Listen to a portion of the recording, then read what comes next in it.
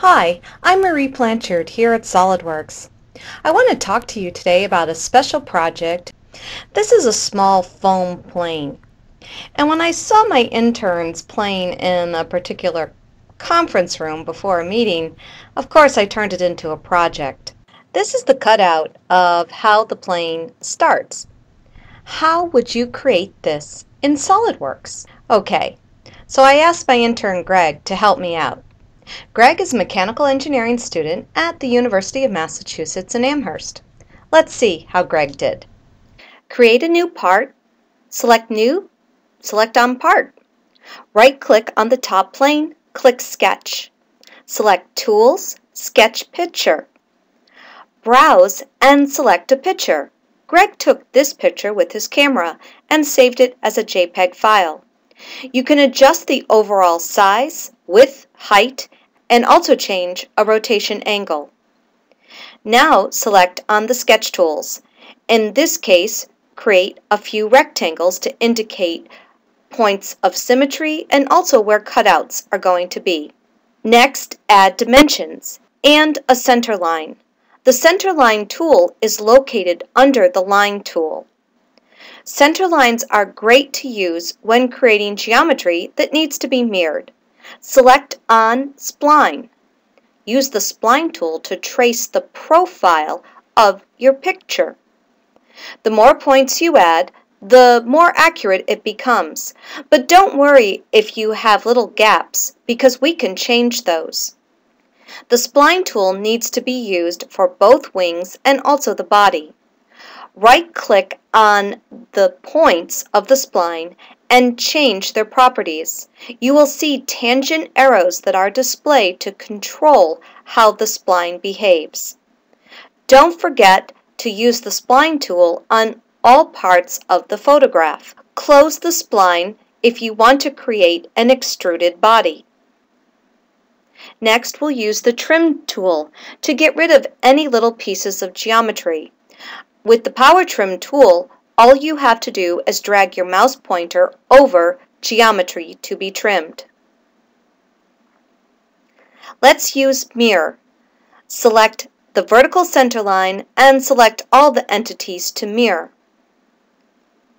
You'll notice that the cutout isn't exact.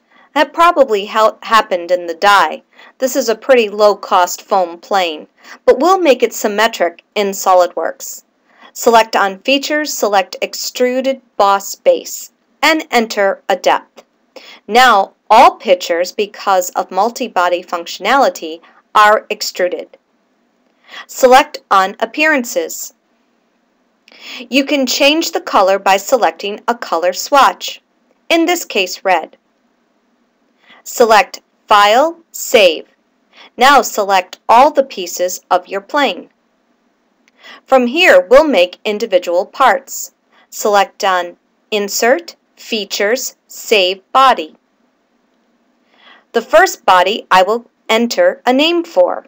In this case, Wing Large. Repeat for the other parts, Wing Small and Plane Body. All my parts are named. Click OK. Click Yes to save the changes. Now open up Plane Body. Browse and select your decal. Greg created this decal in Photoshop, but you can use other artwork software to create decals. Select on New, double-click on Assembly. Click Browse and select the parts you need to insert. The plane body is the first one. Click OK to position the plane body at the origin. Browse and select the other parts, small wing and large wing. Now we need to mate the wings to the plane. The first one is I'll mate the large wing. Select on Faces to mate the small face cutout of the body to the small face cutout of the wing. And I can also use edges to mate. The small edge inside the body and also the small edge of the wing. The flat face can be used to mate the flat face of the wings to the flat faces of the body.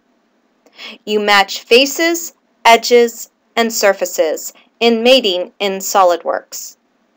Now my plane is almost ready to fly.